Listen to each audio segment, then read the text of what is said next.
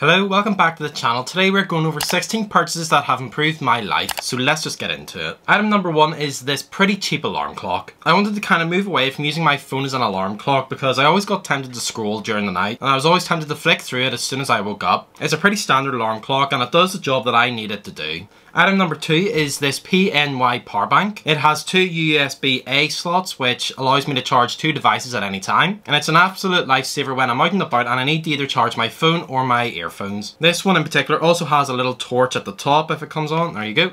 Also has a little torch at the top, so if you're looking around in your bag for a cable or for something that you need, you can just turn this torch on and find it real easily. There have been lots of times when I've been caught short with my phone battery, so having a power bank like this is definitely a lifesaver when I'm out and about. Next on the list is this speaker from Wonderboom. I think this is actually the Wonderboom 2, and it's honestly one of the best Bluetooth speakers that I've used over the last couple of years. I mainly use this when I'm editing videos in the other room or whenever I'm listening to music either inside or outside. The speaker has really good sound output and can be connected to other Wonderboom speakers, which gives you kind of a surround sound system, which is a really nice little feature, especially if you're out and about and want the bigger sound coming from your own speakers. The fourth item on the list is this camera here. This is the Canon PowerShot G7X Mark II, and I think this is probably one of the more expensive items on this list. I bought this camera a while ago because I was interested in starting a YouTube channel and thought that this camera would be the best way to go about doing that. Since getting it, I use it to take normal pictures when I'm out and about or away on holiday, as it's really small and compact, and I also use it to take B-roll for my videos, which you've probably seen before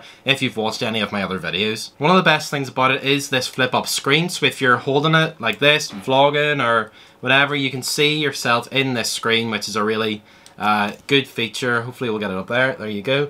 There's the camera I'm using to film this on. So as you can see, the screen allows you to see what you're filming, and it's just overall a really good camera to use when you're trying to start a YouTube channel or if you're out and about taking pictures. I think everybody should have a decent camera just to have for daily use, and this is one that I would definitely recommend going out and getting if you don't mind spending a little bit more on a camera. So next on the list is this journal here. So this is a moleskin journal with dotted paper. That's the inside of it there, hopefully you can see, with dotted paper. I kind of use this journal as a sort of bullet journal combined with a habit tracker. So if I go to the very start of it, you can see that I have my habit tracker and I have a journal, or like a gratitude journal log thing.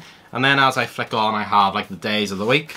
And then at the end, I have a sleep tracker. I have like a quote that I have, books read, highlights. So this is basically what I use to journal in. I like the idea of just being able to open up a journal like this and just being able to sit and write for a few minutes every single day. I think everything is so digitized now that you rarely get a chance to actually do something handwritten, so I really like just sitting for a couple of minutes with this journal, writing whatever I need to into it. Obviously this notebook is quite expensive because it is moleskin, but go out and get a random notebook from your closest shop and just start journaling. You'll see a massive difference in everything in your life. The sixth item on this list is this backpack here, which is a backpack from Thule. So this is the Thule Subterra, and I've had it for a few weeks now. I was looking around for a new backpack and couldn't really pick between them all until I found the Thule Subterra, and I literally love everything about it. It has lots of space inside, it has different pockets for different things, so it's really useful if you're traveling about to work or if you're traveling away on holiday. I recently took this to Israel and it did everything that I needed it to do. It was great to just carry about on day trips, and it was also good to put under the seat on the plane there and back. I don't want to say too much about it because I want to do a deep dive into this bag in a video coming up on the channel very soon. Next on this list is this pair of headphones here,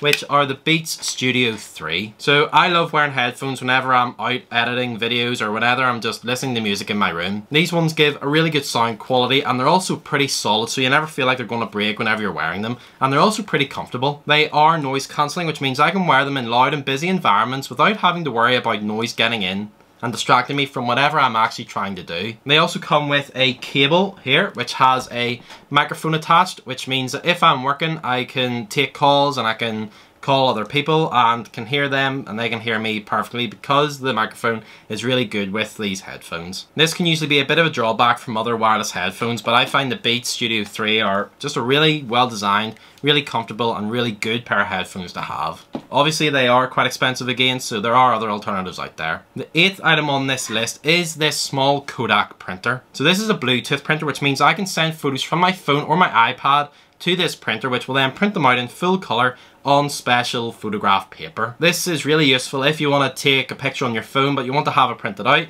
Just connect it up to this and print it. I use this to put pictures into my bullet journal, which I have shown you a little bit earlier on. Next on the list is this Chili's bottle here. So this bottle can keep drinks cold for around 24 hours or drinks hot for around 12 hours. I got this as a present a little while ago and I literally use it every single day. I'll usually fill it up when I get up in the morning and that will do me for a little bit. This bottle size is really good to take to work, take to uni, whatever it may be. This is the perfect size for a bottle. I also took it to Israel with me to have on day trips out and it was an absolute lifesaver because it was roasting hot out there. I know there are people out there who like to use bigger bottles, but I find that having a bottle this size, which isn't too big, means that you have to get up from your desk, take a break and go and fill up your water bottle. The next item on this list is my Amazon Kindle. This is always in my bag wherever I go. There are always moments during the day where you can read a page or a chapter of a book while you're waiting for a bus, while you're sitting on the bus, or while you're on your lunch break. I find having a Kindle in my bag allows me to save a lot of time and allows me to quickly get stuck into reading whenever I have a spare moment during the day. I have to say I do prefer reading normal books like paper books, but having a Kindle is also a great alternative. The next item on this list is this ukulele, which is a little bit of a random one. I bought this a while ago with the intention of learning to play it, and I'm still in the process of learning it at the minute. I've always kind of wanted to learn an instrument, so I thought the ukulele would be a good one to try to play because it's nice and small and it also is pretty easy to kind of pick up and learn. The next item on the list is the Manfrotto tripod, which I'm actually using to record this video right now. So this is a tripod that I've been using for ages now, and it's one that I still use for all of my videos today. I find that it's just the right height, and it's really handy and convenient to take out and about whenever I want to film anything outside. It's also really solid, so whenever you're recording a video, you don't have to worry about it breaking or bending in the wrong direction. Next, I have this LaCie hard drive, which is one of the most important things that I have bought. I use this hard drive for things like old documents that I have from school and uni, and I also use it to keep hold of all the footage that goes into making my videos on this channel. Everyone knows that it's really important to back up your documents whenever you're working on a computer in case something happens and you lose them all, and that is primarily what I use this hard drive for. It's a complete lifesaver and it means that I'm never without all the documents and the files that I need to do a bit of work whenever I'm out and about. The 14th item on the list is this Apple Pencil. So I think this is the second generation of Apple Pencil. I find that when I'm using an Apple Pencil, it's just a really nice experience. You can really feel the quality that has gone into building this pencil, and I love the fact that it sticks to the top of my iPad so that I never have to rummage through my bag looking for it. It's always just connected to the top of my iPad charging. I know it's a bit expensive, but there are other alternatives out there if you want to go and buy a similar pencil for your own iPad. I think this was actually a birthday present or a Christmas present, so that's kind of why I got it. The penultimate item is this GoPro, which is the GoPro Hero 9, and it is the black version. This is one of those things that I impulsively bought, and I'm really glad that I did. I've taken it out paddleboarding around the local area where I live, and the footage it captures is actually amazing. The colours are really deep, and it just gives you another angle on what you're doing if you're out and about exploring, or if you're out and about on a paddleboard on the water. I love the versatility that the GoPro has, and it's, you know, GoPro is known for being robust, so being able to take us anywhere and not having to worry about dropping it or breaking it is just one thing that I don't have to think about. Regardless of where I'm going or what I'm doing, I know the GoPro is going to be able to do whatever I need it to do. Finally, I have my laptop. I don't really know what I'd do without my laptop, which is a 2017 version of the MacBook Pro. At this point, I've had it around 6 years, but it's still going strong and still does everything that I need it to do. I use it to edit, write essays for university, write my blog posts, which you can check out on my website, watch videos, answer emails, and much more. No matter where I am, I can get my laptop out and get a bit of work done, which is especially beneficial when I'm out and about and I don't have access to my bigger desktop computer. So those were 16 items that have dramatically improved my life. If you want more things that have improved my life, here is a video that is going to introduce you to a number of books that have had a significant impact on my life and have the potential to completely change your life as well.